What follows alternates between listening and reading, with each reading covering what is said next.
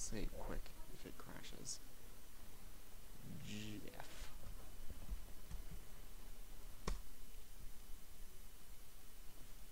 Alright, here we go. Let's get back into drawing. So, let's see. Just making edits here and there. Now, come out. I want to start forming this other sleeve. Make sure I know where the middle section and the chest end before I put in this. And got the jacket pocket kind of coming down like that. And make sure that these pockets get close up to, or closer up to the body. If he's slouching over, I mean, if you have your hands in your pockets, you're not gonna have your hands in your pockets and hold them way out here and your jacket kind of flopping open like that. It's kind of weird. But you want to make it close to the body as possible if you want to get kind of a lazy slouch look, you know? Alright, let's do this. Get the pocket there, get the folds of the sleeve against the pocket, and you kind of get that thing. Kind of get that shape right there. There we go. Alright, that's working. Now, all these lines, although they are important lines, all of them are kind of confusing and you're not sure exactly where things are. So to better show that, say I want to come into, I'm not sure if I should make the jacket darker or my shirt darker. No, let's make my shirt darker because my jacket's supposed to be light cyan. So start shading in just a little quick hatching. Kind of shows where the shirt is.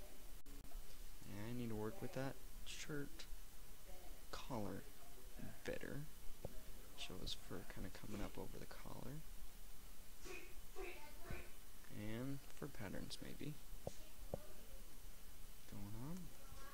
But anyway, so we got this Jeff here. And remember, the shirt usually comes over the belt line quite a bit. Unless you get your shirt tucked in, but I usually don't. Some people, you know, with uniform, get your shirt tucked in and all proper and snazzy looking. But anyway, come in, bring out this tail looking. Ooh, wow. Let me check out my hand. That was weird. Alright, so, and I've got these feet paws. I tend to love doing feet paws. They've taken years to develop to get right.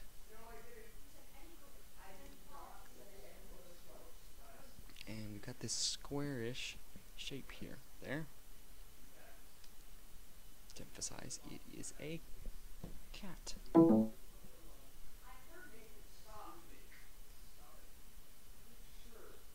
Alright. Put in the curves.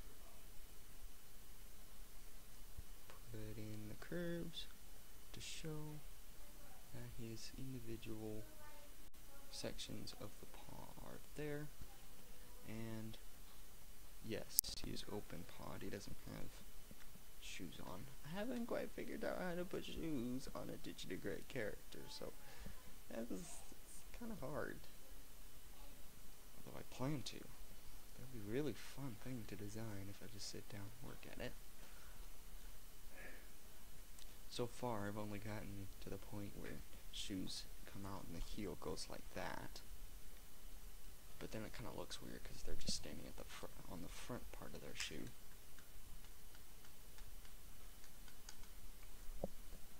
But he is bare pawed, not B-A-R-E, pawed. Foot paws here. And his shirt.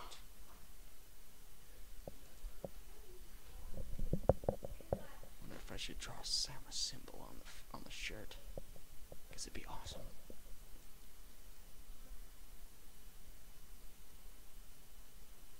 Because I feel like it.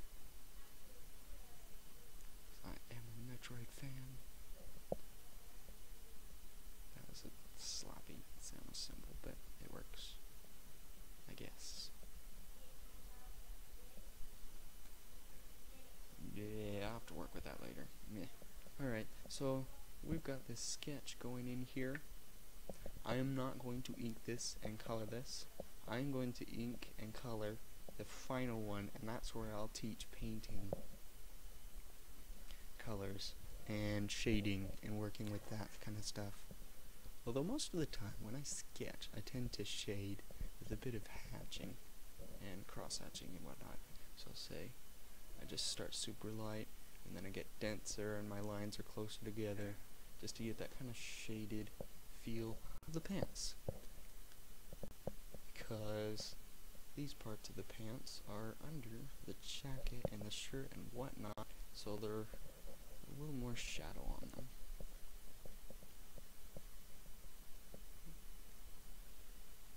Alright, so we got that going on, and even here, just a slight shadow going on here.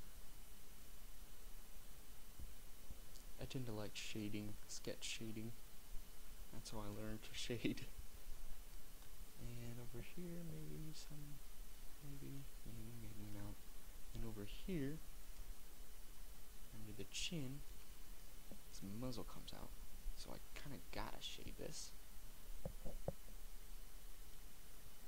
Kind of like that, maybe. So that kind of works.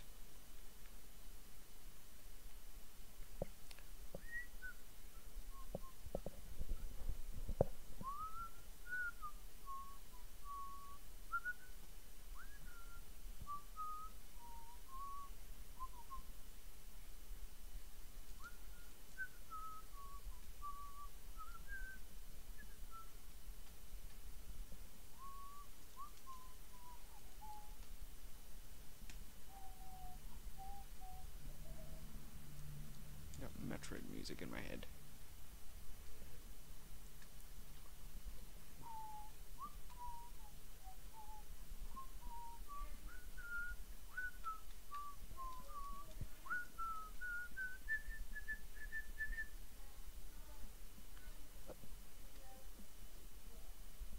Alright, so we got our character going on here. That is Jeff. That is exactly how I wanted him to be. And I still have edits, but it's good enough.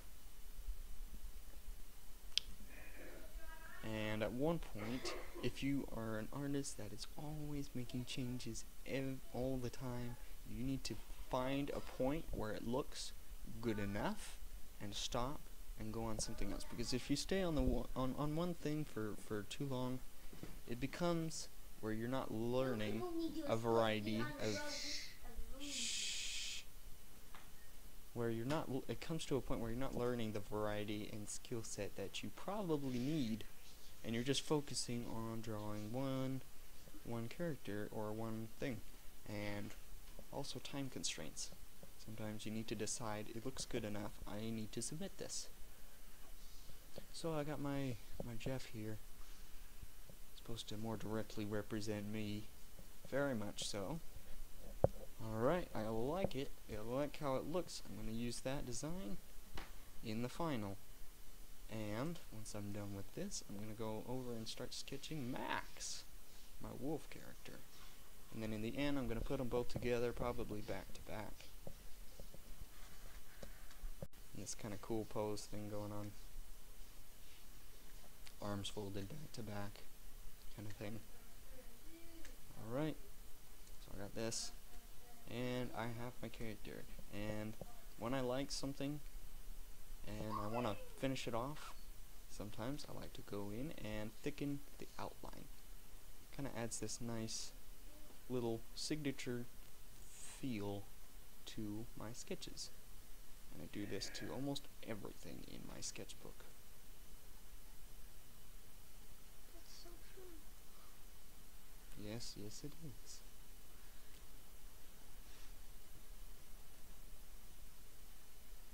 It's kind of different on the computer because it's a digital interface, but works well enough. You can kind of see the general gist of the sketch.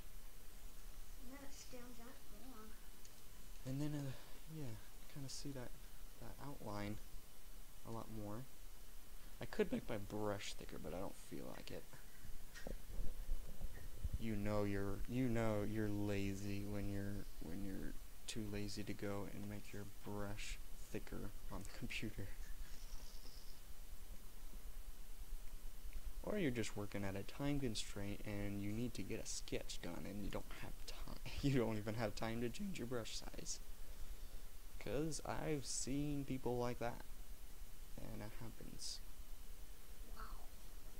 It gets intense. Nathan, do you want to be on the computer? Alright. Getting closer to done outlining this. Outlining Jeff here. Kinda feels weird saying my name. Both of them, Max and Jeff, but they're my characters, so.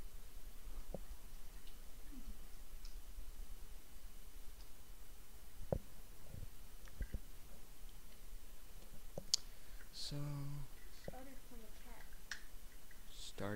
it actually started from a Realistic cat. realistic, well, no. Started from humans. I started doing human anatomy earlier.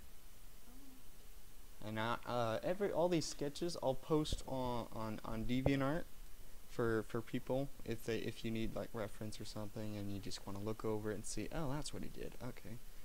I'll post them on DeviantArt if that should be helpful. So I've got this outline of him and I want to accentuate the eyes more. Make sure people know that they're eyes and they're Jeff's eyes and he's unique and he feels bright today. Got a cool looking face here.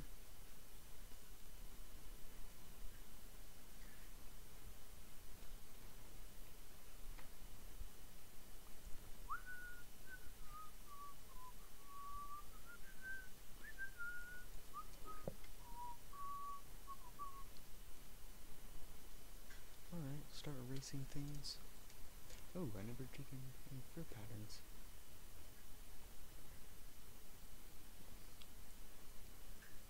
Actually, he does not have fur patterns. He is a light tan, solid color cat. I forgot. Very, very light tan, almost white. Not quite white, though. So I got my kitty here. I got Jeff here. There we go. That works. That's cool. I like that. It's good enough. Gotta stop making edits or I'm gonna be on this all day. So, safe. There we go. Oh, alright. Let me stand and stretch for a second. Hang on. I think Nathan will like to play on the computer.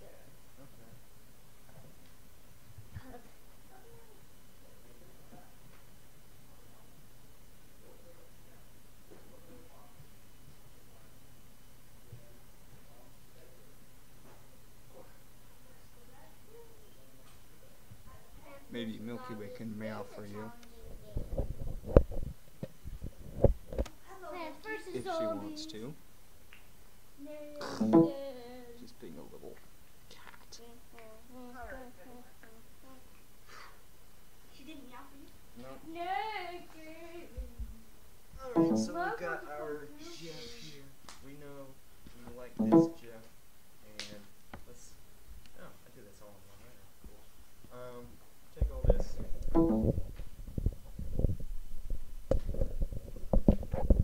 Take all this and Control C, copy it. Hey Carter, I need you to stop being loud, okay? Take this, copy it. I'm going to go to a new document. Not document, canvas. Let's call it a canvas. It feels more painterly. 30 by 23. Let's do something like this. Alright, F. Make sure we can move that around. And let us start drawing. Actually, I didn't need Jeff. I was going to start drawing Max. Hang on a second. Need to take a little restroom break.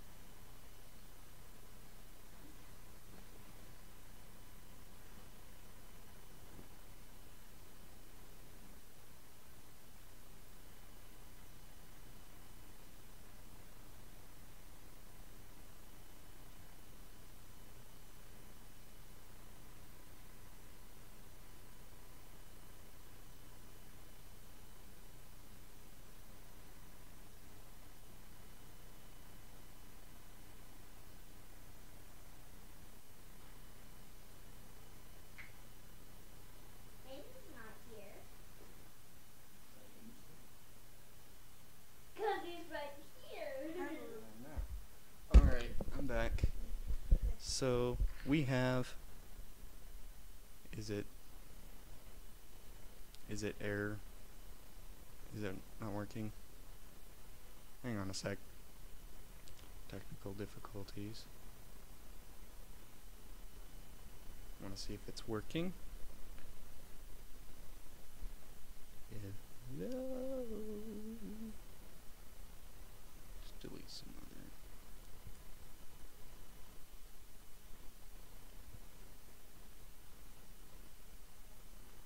Oh, it's working. Okay. So, I have a character, Max. I've known him for a very long time. Created him when I was really young. If DeviantArt will actually pull up, I can pull up some references for him. That'll help me draw him better. As well as a few pictures of wolves. Sorry you guys can't see what I'm doing online, but I'll get some pictures in a second.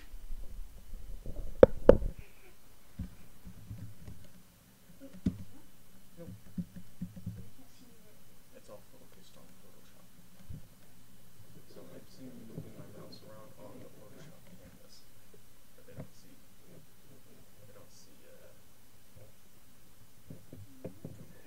So let's get our. That's right. I gotta show how to draw the shapes of a wolf like I did the cat. You know what? Let's do that. I'll be on here for a few more minutes and then I gotta get off.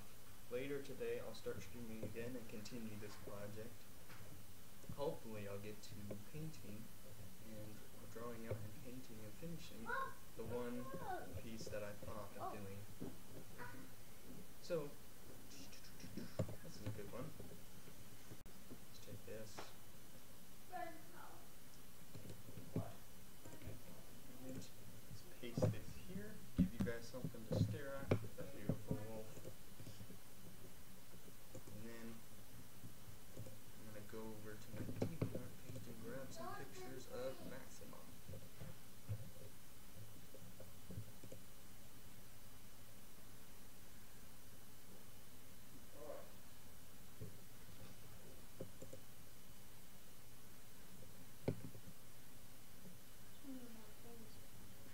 No, not new submission.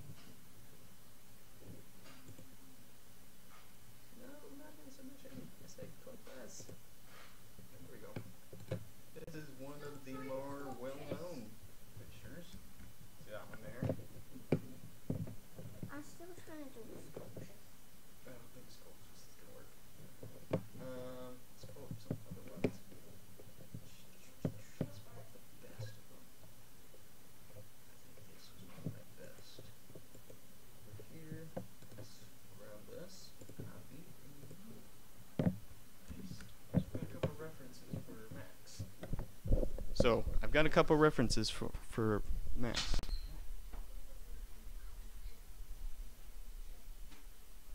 That's for the other. That's for a different page. So I've got these references. I'm going to resize them.